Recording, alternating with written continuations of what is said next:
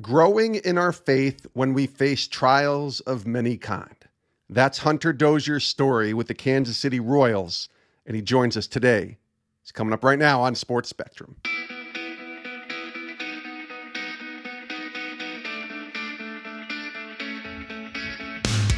This is Sports Spectrum, the intersection of sports and faith, where we bring Jesus back into the conversation. Here's your host, Jason Romano. Welcome to the show. I am Jason, and this is the Sports Spectrum podcast. We're so glad you're tuning in to our show today. Make sure you check out our website, sportspectrum.com, each and every day for content, articles, and stories on the intersection of sports and faith in Jesus Christ. Right there at sportspectrum.com, you have a daily devotional. You got all sorts of podcasts from our podcast network, including this show. You also have articles and stories on different people like Hunter Dozier, and it's all available for free right there at sportspectrum.com. Make sure you sign up for our weekly newsletter as well. The Sports Spectrum weekly newsletter is free, and it comes right into your email inbox every single week. We don't spam you. We don't over-email you. You're getting notes every single day. We don't have any of that. No, we just are about keeping you up to date on what's happening here at Sports Spectrum. And you can do that and sign up. Just click the newsletter icon right at the top of the website at sportspectrum.com. We are presented today by our friends at Compassion International, releasing children from poverty in Jesus' name. I want to tell you about Fill the Stadium and the Fill the Stadium initiative. And it's a place where about a year or so ago, we talked about having this dream and desire to fill 70,000 seats, representing 70,000 kids who were left without a sponsorship because of COVID-19. And we are making a dent. We really are. God has provided for Compassion here. Over 56,000 seats have now been filled with this initiative, Fill the Stadium. And I'm talking about this help is providing essential food and medical care and support for a child and their family during this pandemic. We're almost there. We're almost at the point where we can say we actually filled the stadium, but it's not full yet, and we need your help. Go to fillthestadium.com to donate and help us achieve our goal of helping 70,000 kids be released from poverty. Fillthestadium.com, a stadium that cannot remain empty. Fillthestadium.com. All right, let's get to our conversation with Hunter Dozier, the Kansas City Royals outfielder and third baseman. He went to Denton High School in Denton, Texas in his teen years, and then went to college at Stephen F. Austin. And coming out of Stephen F. Austin, he was selected by the Royals in the first round of the 2013 MLB June Amateur Draft, 8th overall, made his major league debut 3 years later in 2016. And last February, just a couple months ago, he signed a big 4-year deal to remain with the Royals. In 2019, he led the American League with 10 triples. When we recorded this interview, it was back in the middle of the summer. Hunter was struggling on the field. Wasn't having the best season. He's grinding, as he put it. But I thought it said a whole lot about who Hunter Dozier, the man, is when he said yes to come on our show and talk about his faith. And we talk of baseball as well, of course, but I really wanted to focus on what's it like when you're going through it to continue to trust in God. And Hunter is going through it. Now, it's relative, of course, when you say going through it because it's baseball and it's on the field. But this is his battle right now that he has to fight. And I think you'll really be impressed with his answers and how he's going through this right now with his faith. Hunter Dozier from the Kansas City Royals is our guest here today on Sports Spectrum. Let's take a listen.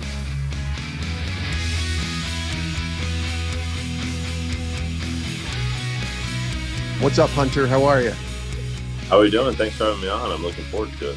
Yeah, man, I'm doing well. Glad that you're here with us and glad that you're back playing. I do want to start because I thought it was fascinating to watch, and not in a good way, obviously, on May 14th. And it was this, what I would call unintentional collision between you and Jose Abreu. And it was you guys both collided. You were both clearly shaken, but it was one of the most bizarre things I think I'd ever seen. You don't see a lot of, wow, I've never seen that before type of situations in baseball. That was one of those when I saw it and I was like, oh my gosh, it felt so horrible to watch somebody have to go through, but something that you don't really ever see in terms of how the situation unfolded. Can you kind of take us through what happened and what that was like for you to experience that?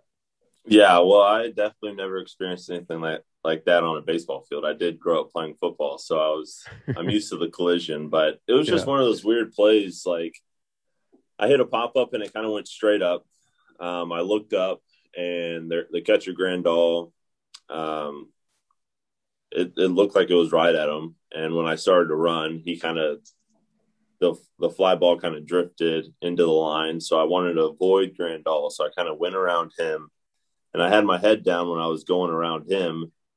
And then I start running to first. And by the time, like right when I start looking up, Abreu's just charging.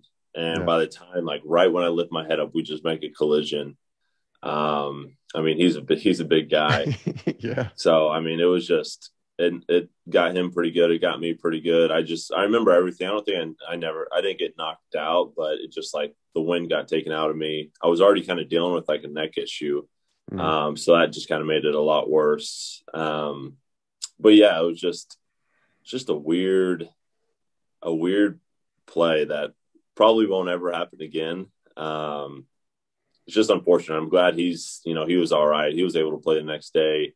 I was showing some concussion symptoms, so I had to sit out for a little bit, but it was a weird little situation right there. Does having an incident like that change anything about how you play the game, like, or even how you run to first? I'm just thinking like, man, okay, you put your head down, you look up and there he is and you run into him. Are you like never putting your head down again when you're hitting, and when you're running? I don't know. I'm just trying to think, or do you just chalk it up as, a one-off and move on and just go back to what you were doing? It's funny you say that because my first game back, I hit almost the exact same ball. Oh. And I'm like, I caught myself like putting my head down and just running to first. But right when I put my head down, I said, no, lift up, like run to first. But yeah, I'm always the guy that's going to run hard to first. But yeah, just look where I'm going. I think I put my head down just because I was getting out of Grandal's way and just kind of like looking down, getting out of his way. And then I was looking up, and by the time I looked up, he was there and he's looking at the ball, trying to make a play. So it was just like it was an accident, but I think you just chalk it up as an accident and just continue playing the same way. When you go through something like that, and it's not like a horrific injury or anything, it looks bad when it happens, but thankfully both of you guys were able to come back pretty quickly. It didn't like knock you out for the year or anything like that. Does your faith enter into the equation when you suffer an injury, whether it's like that or another injury that maybe you've suffered in your journey, and how that faith plays a role, whether it's prayer and just spending time with God when you're going through something, or even when you had to sit out a few games, concussion-like symptoms and things like that? How does your faith play a role in recovery? And I'm guessing it's going to play a role in all of your life, and we're going to tell that story, but specifically for something like that. Yeah, because I feel like injuries is something that you can't control. Definitely, if you try to take care of your body, you try to do the right things. So yeah, you have to lean on him. And, we're extremely blessed because that collision could have been a lot worse. Right. If I don't lift my head up and I go down with my head down, you don't know what could happen.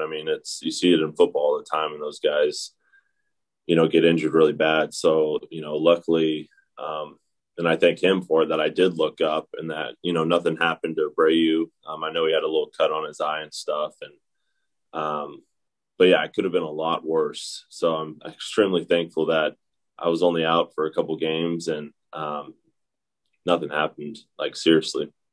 Baseball is such a highs and lows game, right? It's up and down. And you talked about how, that faith plays a part in your life. And I have to imagine that helps you kind of stay steady when you're struggling, on the game that we refer to that, we're recording this, you're in Oakland, you had an RBI double last night, but the night before you might not have had a good night, or the night before that, you might have had 5 hits or whatever.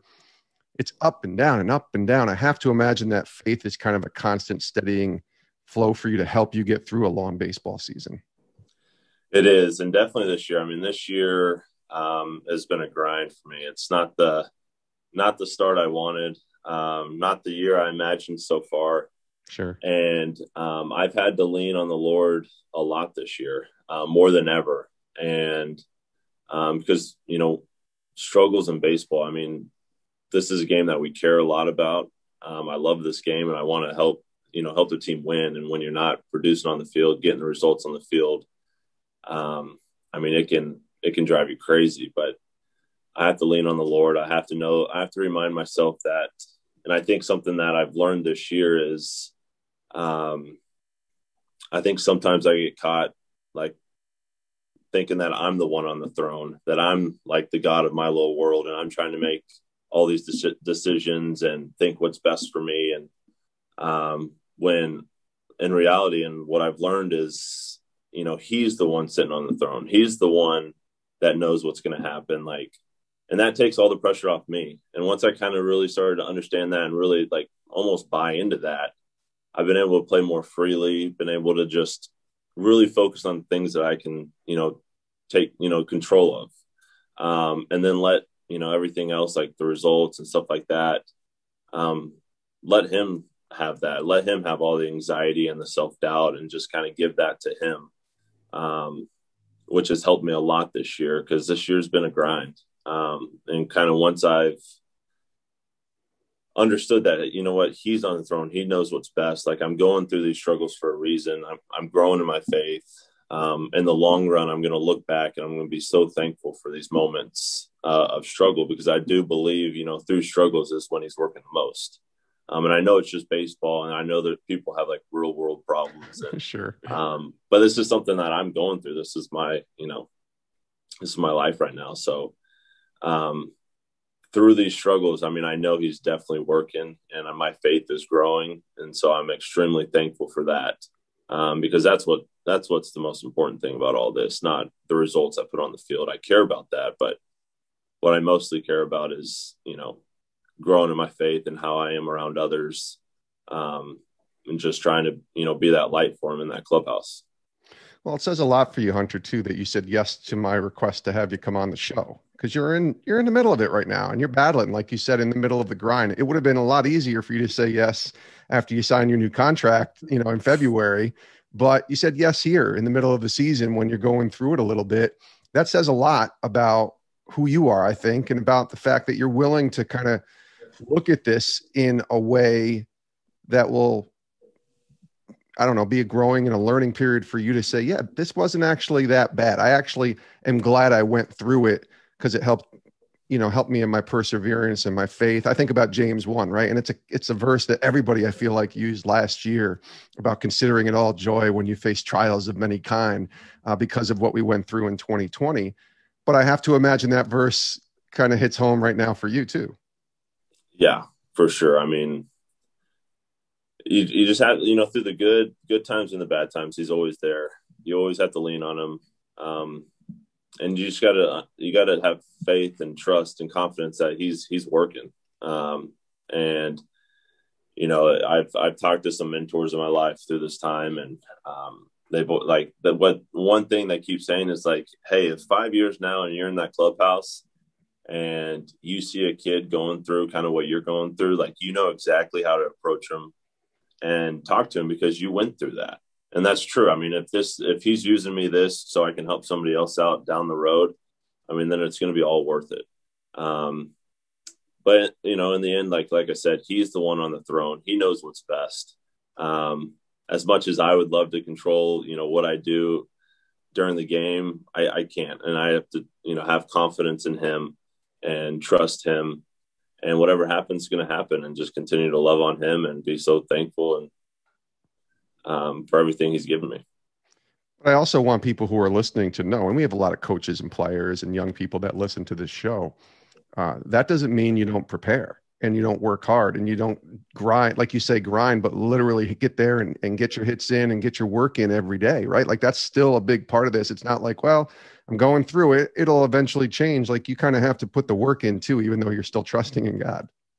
100%. I mean, that's one of my things I pride myself on is, I try to be the hardest working guy out there. I mean, God's given me the ability to be a hard worker, to be healthy, to be able to do this. So I want to put everything I have into it. So when I get to the ballpark, I'm trying to prepare the right way. I'm working. I'm trying to get better. I'm doing everything I can to get myself ready for the game. And then once the game happens, it's kind of, I play hard, and then whatever happens, happens. But, and just have confidence. During this year, there's been a lot of like self-doubt that's, crept in my head.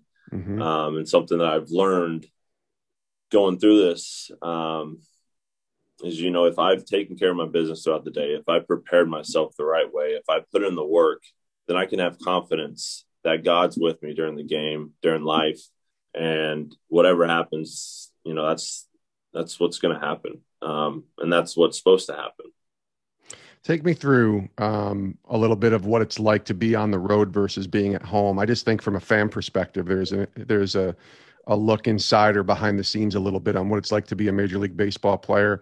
Right now, you're on the road and you're in a hotel in Oakland, I presume by yourself. So you're kind of alone and, on the road doing your thing. When you're home, I imagine you go back to your house, you got your family, and it's a different type of situation here. Explain that a little bit. What's the difference between being on home and on the road? And do your routines change and what you do as a visitor at somebody else's home versus your own home when you're playing? Yeah, for me, it's like two totally different worlds. Because at home, I have a wife and two kids, so I'm getting up a lot earlier. I'm being dad, which is awesome. Yeah. But on the road, like you said, like I'm in a hotel room by myself. I get to sleep in a little bit more, have more quiet time. But yeah, it's so nice being at home with the family, and because it's a distraction for baseball. And you just get to love on the kids and just be a dad, because during season, we don't get to see them very often. I mean, we see them a couple hours in the morning, and then we go off to the field. And then by the time I get home, they're already asleep. Yeah. And then when we're on the road, I don't see them at all, really. But yeah, I mean, it's at home. I get to the field a lot earlier. We do a lot more stuff like on the field. But it's nice being at home. And then on the road, it's a later arrival. And it's more just when you get there, you get a workout in, go in the cage, go out for BP, and then play a game. So it's less time at the field. So they both have their pros and cons. Do y'all do Bible studies or anything like that with the team or with players? You mentioned some mentors. Do you have anything like that throughout the season, or even maybe a rhythm on the road versus at home to be able to, discipleship and stay connected to God? Yeah. So we do our chapel every Sunday, and then we have Bible study, at least once on the road, every road trip. Okay. It's just like we do it with our chaplain back home, just like a Zoom. Yeah. And then at home, we don't do a Bible study because, people are with families and stuff. And on the road, that's kind of like my time to wake up, get in the Word, have my quiet time, because I have time to just be alone and just get in the Word. Where at home, it's like I wake up and it's go with the kids. So I kind of catch up on all, my quiet time and the Word. I'm on the road. And then like Bible studies and stuff like that. It's cool because on the road, it's more like a team atmosphere. I feel like, guys are hanging out together, like if it's not in somebody's room or going out to breakfast, stuff like that. Where at home, it's guys have families, guys, are hanging out with their families and stuff. So it's just kind of like two different worlds, but they're both awesome.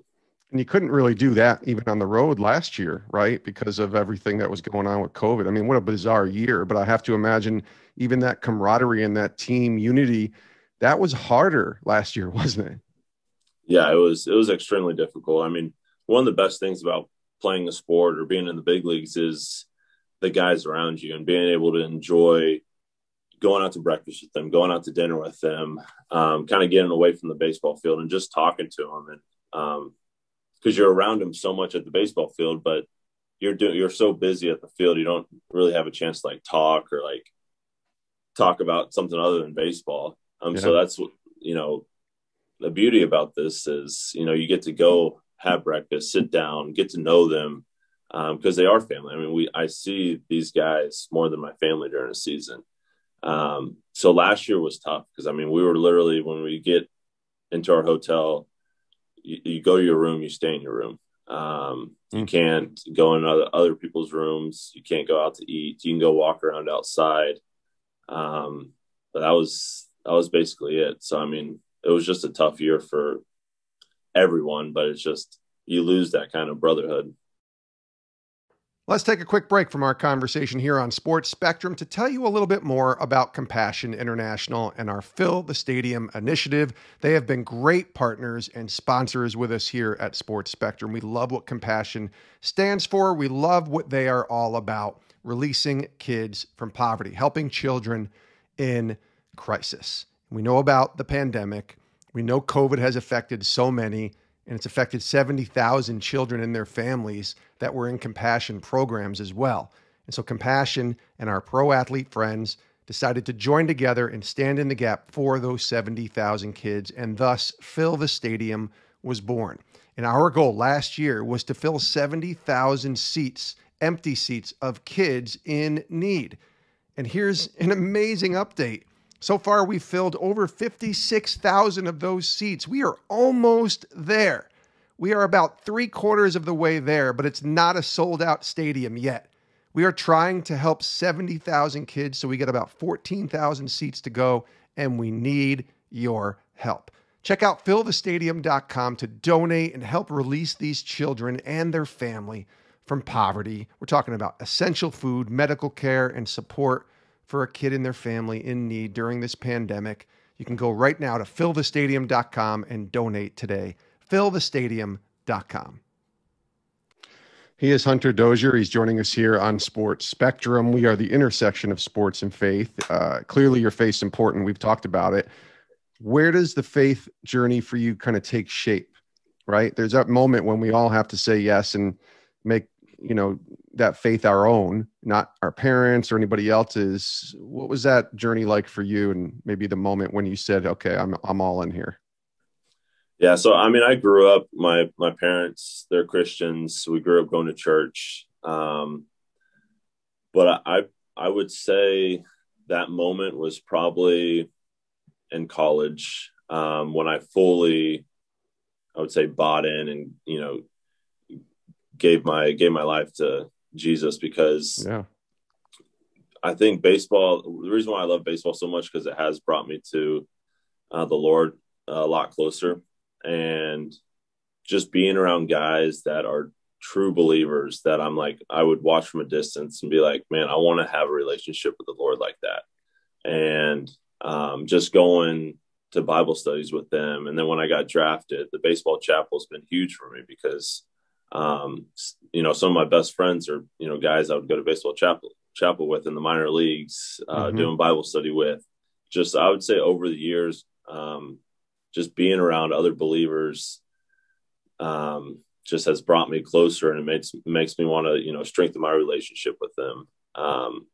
So, I mean, baseball has been a huge part of that, and baseball chapel has been a huge part of that.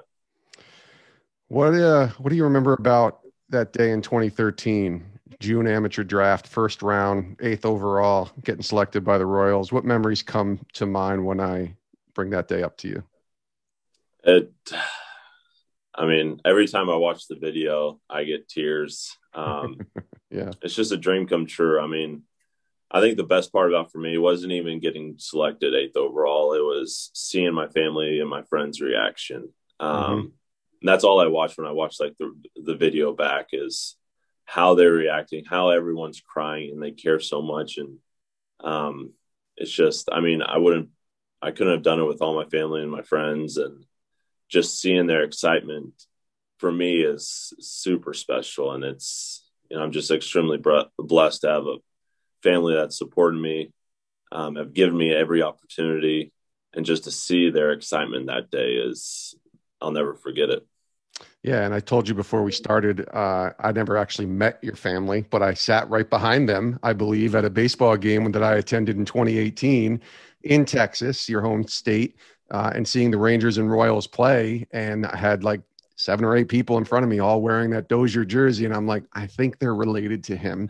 I'll be wrong, but I think they're related to him. And I think it was your family. And you had just, I think, got called up and got an opportunity to play in it, which is pretty cool. What about that first game? I always love asking players when they make it to the show, that debut. I know yours was in September of 16, ironically against the team that you're playing tonight, Oakland. What was that day like for you getting the call? I know there's always some kind of, in some cases, a fun, unique way of telling the person that they're going to the big leagues. What was your experience? Yeah, so it was, they do the September call-ups, and they made some September call-ups like the day before, and I wasn't part of the group. And I'm thinking, okay, well, I guess I'm not getting called up this year. I was having a really good year in AAA, and I was kind of bummed. I was like, man, like I could still, but they just called up like the rest of like the September call-ups, and I wasn't part of the group.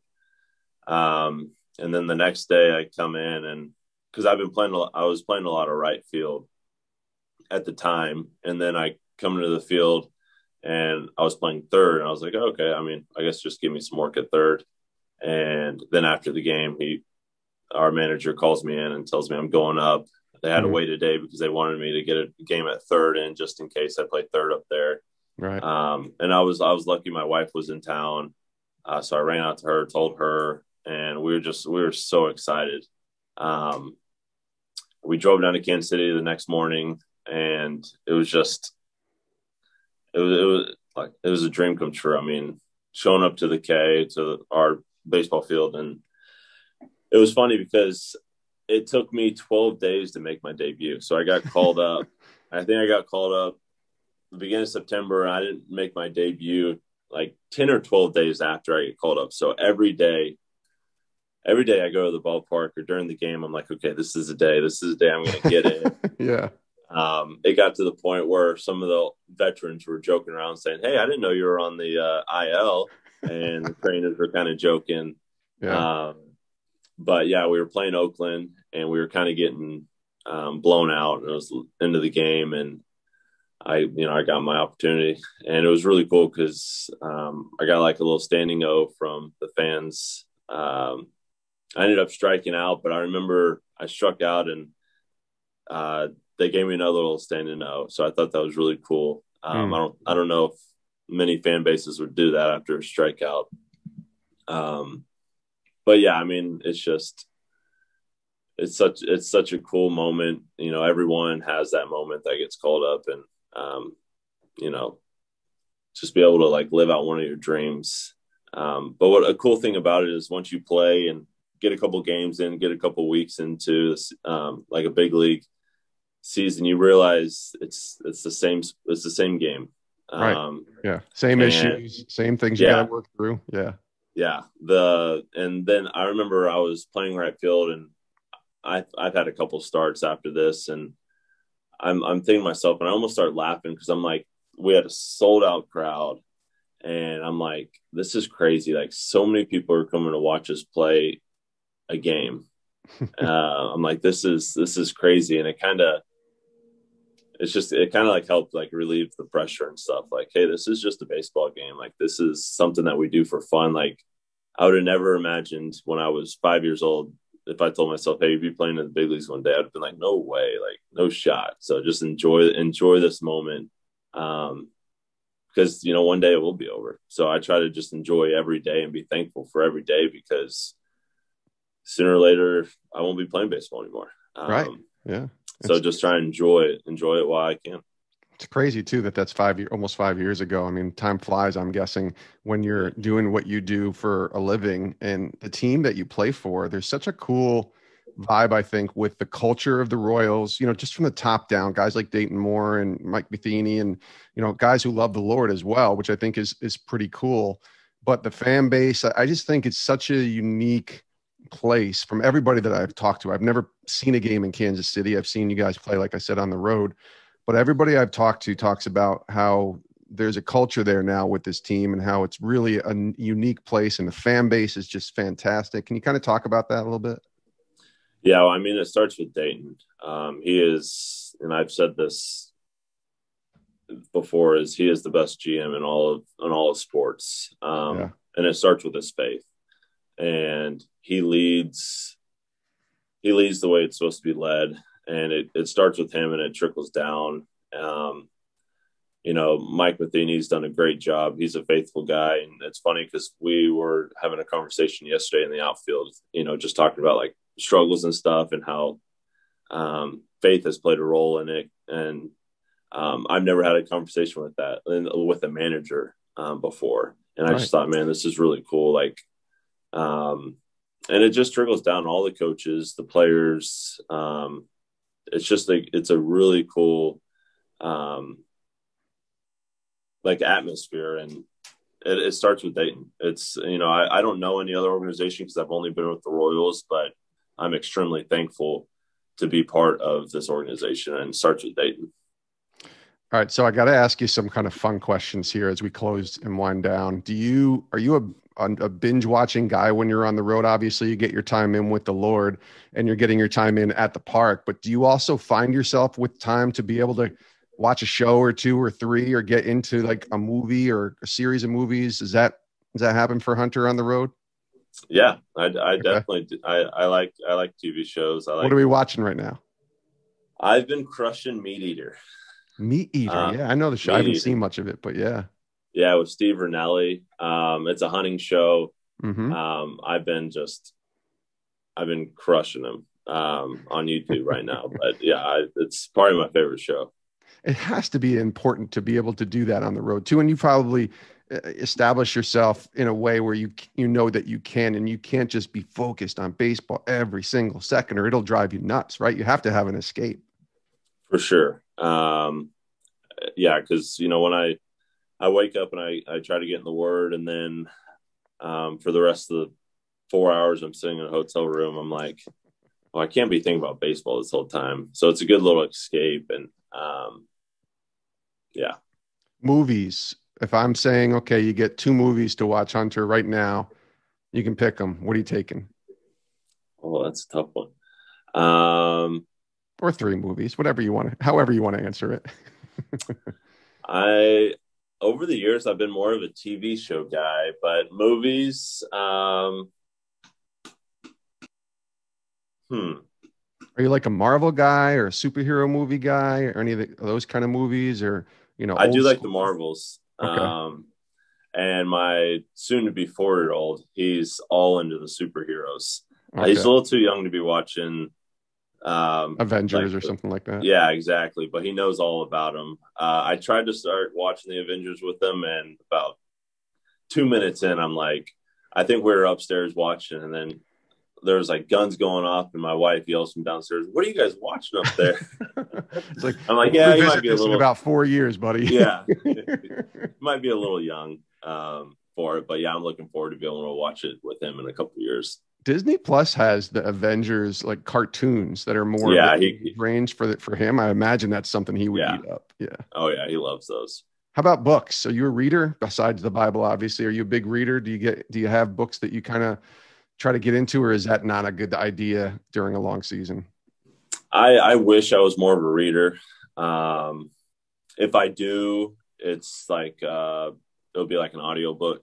Mm-hmm. But no, I wish I was more of a reader. I really do. Something I want to try to do more of is, but if I'm not in the Word, just read instead of watching. All right. My last question, you mentioned Meat Eater, hunting, right? I assume you're a big hunter, with not just because of your name, but because that's something you enjoy. Is that fair to say? It's something that I'm getting more into. I go duck hunting every off season. I've been hog hunting and stuff, but I'm going to start deer hunting, and maybe after baseball, go on some elk hunts. Well, I was going to ask you, have you been? You said you went duck hunting. Give us a snapshot of an experience that you've had. I think of duck hunting, and I think of the Robertson family and Duck Dynasty and guys like that. What was your experience like? Well, we have a really good setup because Ian Kennedy, one of my good buddies, he has an unbelievable place in Missouri to go duck hunting at, and he gets us out there every off season. We kind of do like a Bible retreat.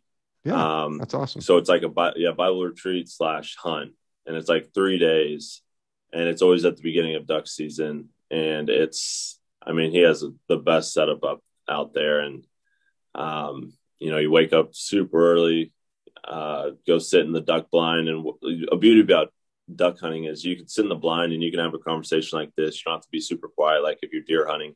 Yeah. But then when you start seeing some ducks and you start working them, you be quiet and stuff. But it's such a good time to be able to talk to those guys and also get some ducks. But it's one of my favorite things to do. Yeah, it's the fellowship side of it, right? You talk about Bible retreat, like that's what we all need as guys, and we're not the best at facilitating things like that, but we need to be around other dudes and talking about real life issues. I would imagine that's something that you guys get to do. Yeah, for sure. It's a blast, and UPI kind of helps with that. With Coach Aver, and it's such a good. We've done it for the past 3 or 4 years, nice. And it's something I look forward to every year. I love it. Hunter, this was a lot of fun. Thanks for doing this. And again, kudos to you. You could have said not right now as you're battling here with the season, but I'm glad that you said yes. I'm glad we were able to talk about things that are more important than baseball. That's for sure. And we'll have to get you on again. Maybe we'll do it in person sometime, but all the best to you. And thanks for joining us. Thank you. I really appreciate it. It's been fun. And many thanks to Hunter Dozier from the Royals for joining us here today on the show. He's a faithful dude. He really is. And I just appreciate him for being so open about his faith and going through a difficult time right now on the field as we recorded this interview. But, it's a long, long baseball season. And there's highs and there's lows and there's good moments and there's bad moments. And Hunter, I'm glad, is not identified by the highs or the lows. It sounds like he's identified by who Christ is in his life. So we appreciate him sharing his story today on Sports Spectrum. You can give him a follow on Twitter or Instagram and let him know that you heard his story right here today on our podcast, the Sports Spectrum podcast, the intersection of sports and faith. Do us a favor, go to sportspectrum.com and check out our website for all of our content with podcasts, devotionals, articles, and stories, all for free at sportspectrum.com.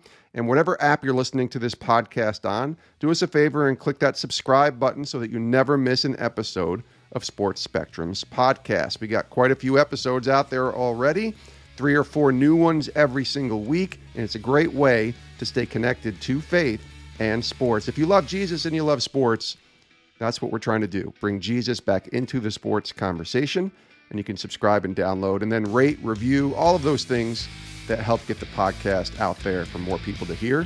Maybe tell someone about Sports Spectrum and join us next time right here on the show. My name is Jason Romano. Love you guys. Have a great rest of your day.